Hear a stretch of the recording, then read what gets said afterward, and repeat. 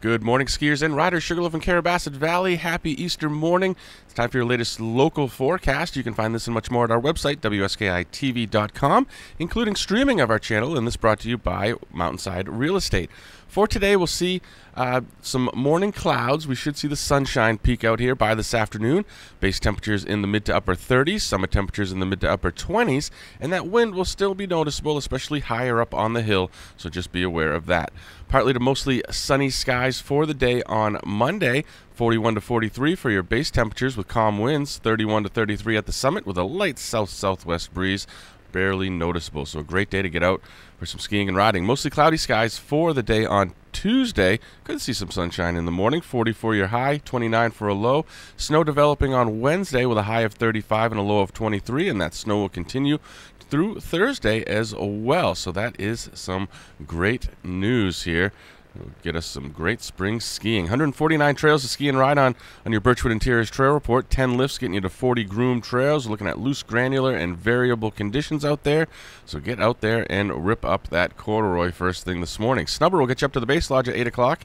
Sawduster and Skidway move you around the base area at 8:30. And then 9 o'clock, the Mooscalator gets going.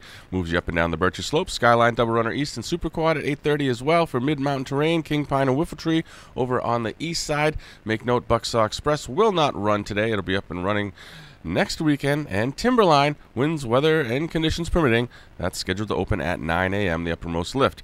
As far as grooming, trails like Timberline, Bridle Chain, Tote Road, Sluice, and Gondola Line, as well as Comp Hill, Narrow Gauge, Skidder. Check that out. On the east side, Hallback, Ramdown, Widowmaker, and Flume higher up.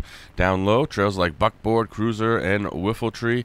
And the west side, Scoot, Windrow, Horseshoe, and also the Bucksaw Trail if you want to ski back down to the parking lot.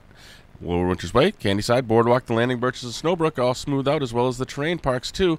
And if you want to do some uphill travel, just be sure to check the status on the daily report. Grooming came out pretty good at the Outdoor Center, so go down there and check that out. I believe they did groom the narrow gauge pathway as well. And the Anti-Gravity Complex, a great spot for indoor activity, as well as the Sugarloaf Sports and Fitness Center. They've got a great cafe as well.